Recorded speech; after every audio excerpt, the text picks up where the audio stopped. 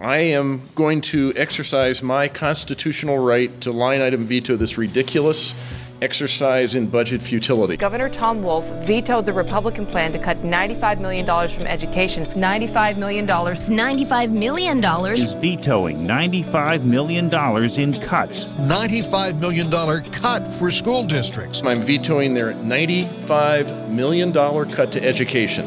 It also didn't include funding for Penn State, Pitt, Temple, and other universities. No money for colleges and universities like Pitt and Penn State. Falls short in providing adequate education funding. And because of $300 million for schools constructions, that wasn't in that original bill. We still need a budget. Governor Wolf did release billions in emergency funding. But this is on an emergency basis only. Wolf is now calling on legislators to get back to Harrisburg to continue the work they've started. I am expressing the outrage that all of us Pennsylvanians should feel about the garbage the Republican legislative leaders have tried to dump on us.